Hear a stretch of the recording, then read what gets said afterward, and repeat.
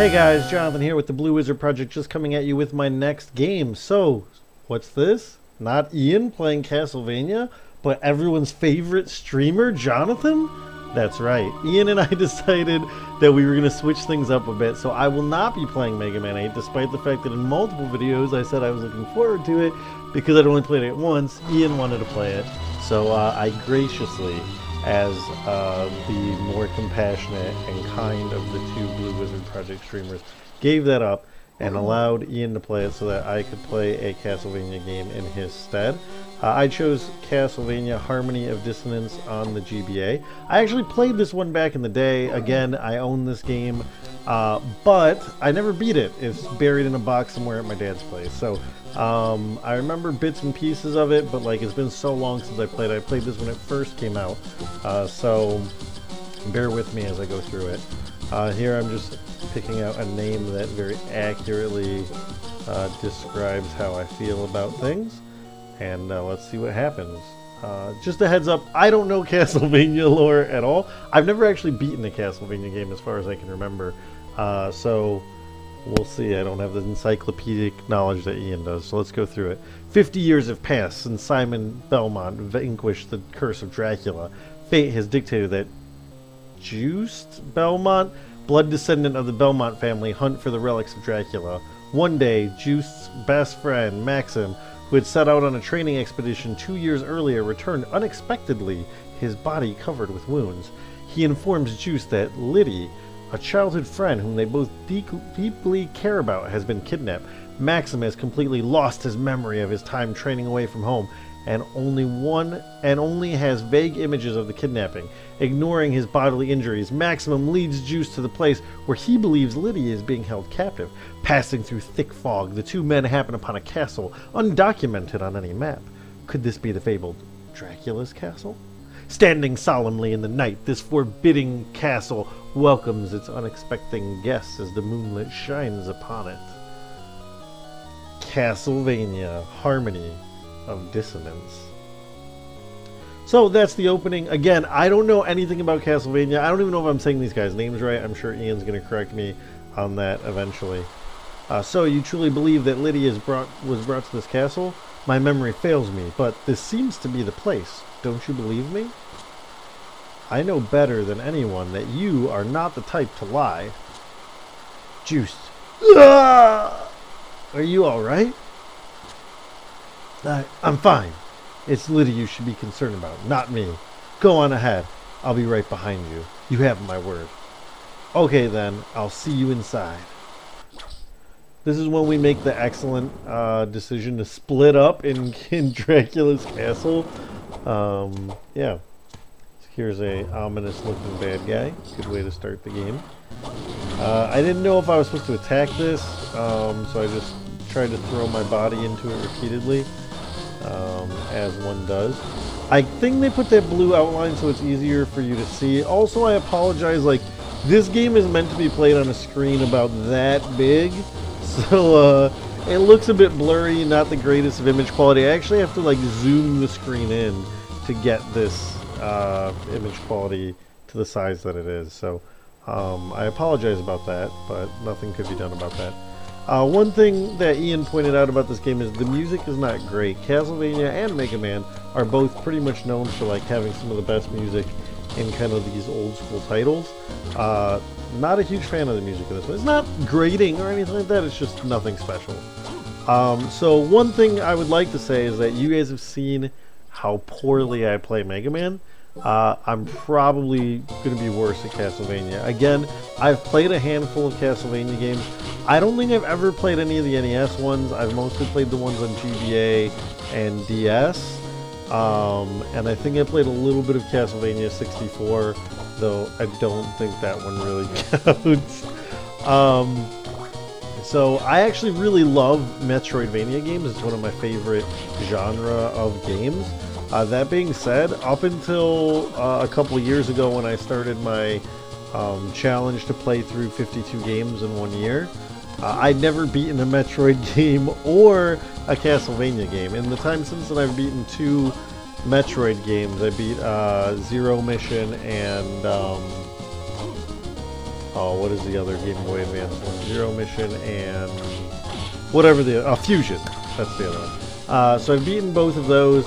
I've played Super Metroid and gotten pretty far, but for whatever reason, every time I start that game, I'm enjoying it, but then like some other big release comes out and I think, oh, I'll get to it some other time. It's sitting on my 3DS waiting to be played, but just haven't gotten around to it right now. And seeing as I just got a Switch and I'm playing through Zelda, I don't see that happening anytime soon. Yeah, so one thing that you guys are going to notice is that this video is going to have a lot of cuts in it. Ian has been playing through Castlevania games that haven't quite hit the Metroidvania style yet, where you're going to be doing a lot of backtracking and stuff like that. To save you guys time, to save myself some time, I have decided to cut out most of the times when I'm backtracking. So if you find yourself being lost or anything like that, that's why. I figured out later on, because again I'm playing this on an emulator because I don't have a capture card for any of my systems that play Game Boy Advance games, that I could use my mouse to show you guys on the map, like, oh, I'm going from here to here. But unfortunately the first like few videos, I'm going to say like 4 videos, don't have that. So I apologize, and it'd be way too much trouble to go back in and edit those maps in, especially because so much more of the map will be revealed and it'd just be kind of confusing. So just bear with me. Trust that I kind of know where I'm going. There's a few parts where I don't, but make it work. Some things that are cool about this Castlevania game that may not have been the case in a lot of Ian's videos. Number 1, right there, leveling up. You can level up, boost your stats, so as you encounter some enemies, like if you go into an area that's a bit too hard, you can always go back and try again when you're a bit stronger. Things like the mana bar, or whatever it's called in Castlevania, and for your magic and your health can both be... I need to double jump here, so I can't do that yet. Can both be built up. You've already seen me pick up like a max HP thing already. Video's going to cut here in a bit because I'm going to be doing quite a bit of backtracking here. So that's cool. It kind of gives you a bit of progression. It still has some of the classic Castlevania things, like picking up hearts to use items and the axe that you chuck over your head and stuff like that, that's kind of known for the series. Here's another thing, is equipable items. So you eventually can pick up things to equip to your whip, things that make you do fire damage or lightning damage, or one that lets you spin it faster and stuff like that. Spin your whip faster. You can also pick up things to boost your defense, boost your attack, speed, etc., etc. You're going to see that I don't actually know what a lot of these weapons do in the beginning of the game. And again, like, Ian kind of has played through pretty much every Castlevania game already, it seems like, and knows, like, oh, you should be using this weapon, or like, this guy's the like great-grandson of this guy, or that's what he's saying if you can hear past the terrible audio quality on his videos. But sorry, Ian, keep thinking at you, but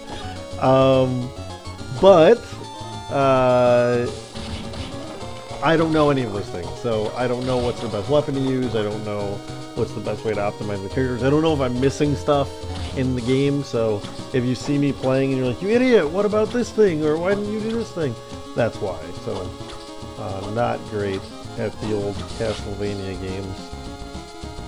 I feel like as I go through in this game, I get a little bit better at dodging. In the beginning here, I didn't realize that if I hit the shoulder buttons, I could dash, or like retreat dash. So that's kind of cool. Figure that out as I get farther in the game. You think I would just push buttons in the beginning, but no. Yeah, so you can see down here is one of those vases that will improve your stats here. Down below me is this wall that I can't break yet, or at least not that I know of. I'm assuming I have to get some kind of dashing move or something like that. This is one of the things that kind of sucks in Metroidvania games in the beginning, is no double jumping, no sliding, none of that stuff. So you kind of feel like you're playing like an incomplete character until you get to things.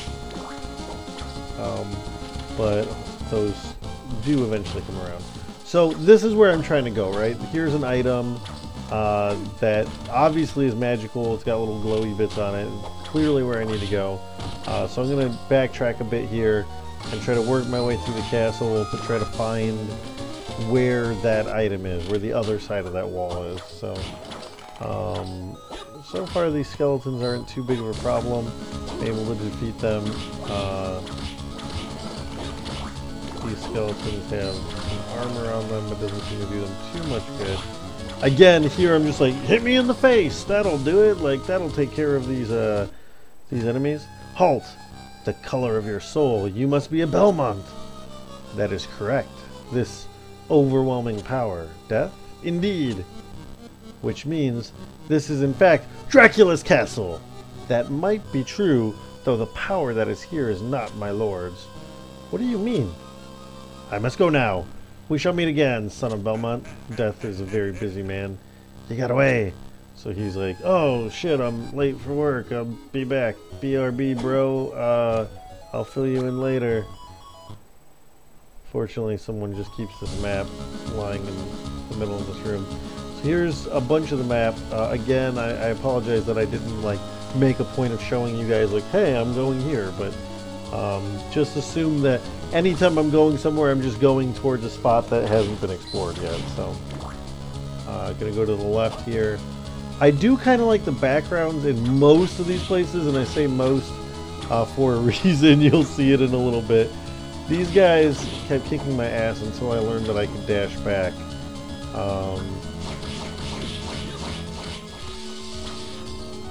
Oh, another thing that's different about this game is there's no floor meat. You're not finding turkey legs and walls and stuff like that. You're actually using potions to heal yourself. These guys get a bit easier to dodge once you can dash. Or, I mean, I think I already can dash. I'm just too stupid to.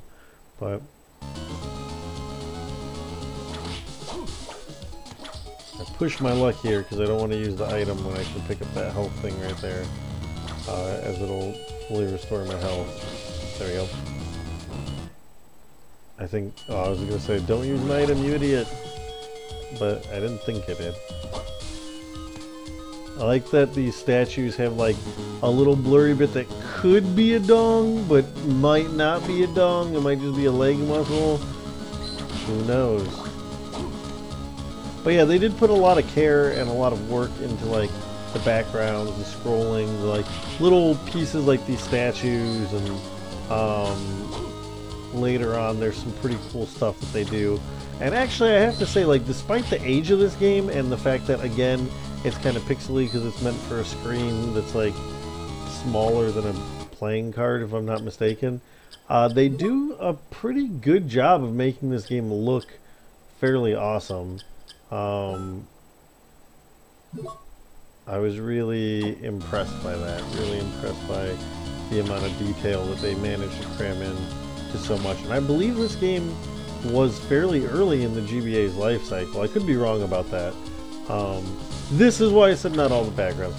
This background like melts my eyes. Even looking at it now, I don't know what it is. I don't know if it's like the jarring colors or the weird graphics or what, but this room hurts my eyes every single time I go through it. And I think, like, here I can't slide, so I'm obviously gonna have to come back to this room. And actually later on you have to come back to through this room several times. So it's kind of annoying. It just kind of, I don't know what they were going for here, or who was like, you know what would look cool if you just like vomited all over the background and made it neon and just kind of cycled through it. So there I backtracked a lot, went back up to the front of this little diversion after I got the map, and I'm going to keep making my way through. I apologize for one thing, and that is that a lot of these videos aren't necessarily going to end on like cliffhangers. I try to do as much as I can to end it in like a good spot, like right after a boss fight or right after a big story part. But that's not always possible just because of the nature of the Castlevania game. Sometimes there are large gaps in between stuff. And again, I'm trying to keep these videos in short parts for you guys. But there are a few parts where it's just like me going through the castle. Nothing particularly interesting happens. There's a lot of backtracking, and those videos I'll just skip altogether. So I promise you every video will have something interesting, whether it's storyline or whether it's me getting a special weapon or more often than not me fighting a boss. You'll always get that, so that's my guarantee to you. Every time I think of guarantee, all I can think of is Tommy Boy. But like, oh, you shit in a box and slap guarantee on it. But so at this point, I figured out that I can dash clearly, and I'm gonna go back up here and see what's on this left side here before we get to the rest of it.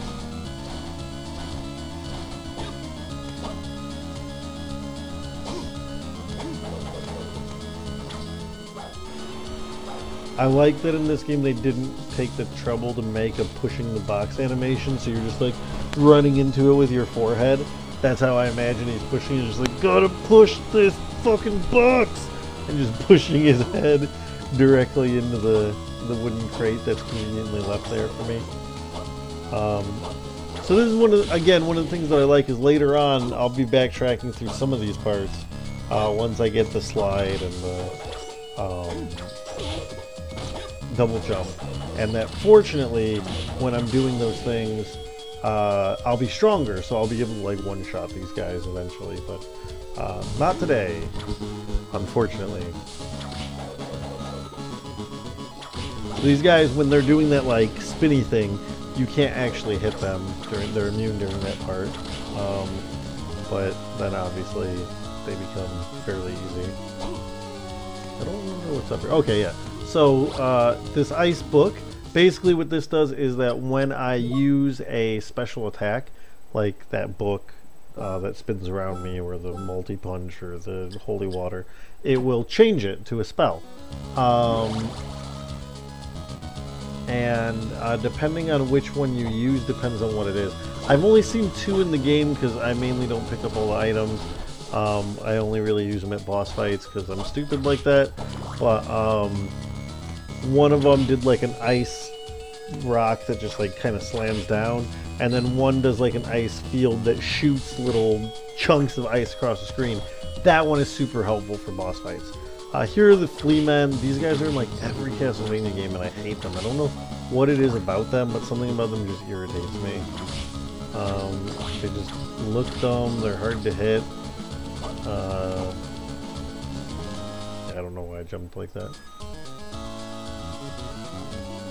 Alright, so we're coming up on another save point here. And I'm going to end the video on this one, saving here. And I promise you guys, good stuff is coming up in the future, so stick around for it. Again, this has been Jonathan for the Blue Wizard Project, playing through Castlevania Harmony of Dissonance. One thing very quickly, just because I didn't do it at the front of the video because I wanted to get you guys right in, is just very quickly explain what the Blue Wizard Project is, if this happens to be your first video. I don't know why it would be, but if it is, the Blue Wizard Project is an event that my buddy Ian and I are doing throughout the course of 2017, where we play through several classic game series. So I'm playing through traditionally Mega Man, and he's playing through Castlevania, despite this video being Freaky Friday'd. I have played through probably about a third of the games that I'm supposed to be playing through. Ian has played through just shy of half, I think. So we're making good progress. I need to speed myself up a bit, but don't worry, I'll get there. Basically what people are doing is they're donating either directly to us through our PayPal or directly to the Mid-Ohio Food Bank, and all of the money that we raise, 100% of it, goes straight to helping families in need in Central Ohio through the Mid-Ohio Food Bank. Ian and I don't keep a penny of that. If you need more information about how you can get involved, how you can give, or just want to spread the word to people, look us up on Facebook. We have a community page there, the Blue Wizard Project. All the information's there. If you're not finding what you need, please just contact Ian and I. You can either message us through that Facebook group or just leave a comment here or message us through YouTube, and we'll be happy to get in contact with you. Really, guys, every dollar that you give counts a lot. We've already raised over $1,000. Not much more at the time of this recording, but over 1,000. And for every dollar that you guys give, the Mid-Ohio Food Bank is able to buy $10 worth of groceries for people in need. So that is a huge impact. on people's lives once all these donations go in at the end of the year. So thank you guys so much. If you can get involved, do. If you can give, please give. If not, please tell a friend. Please like and subscribe. Please get involved and follow us. Again, this has been Jonathan for the Blue Wizard Project. I'll catch you guys next time. Peace.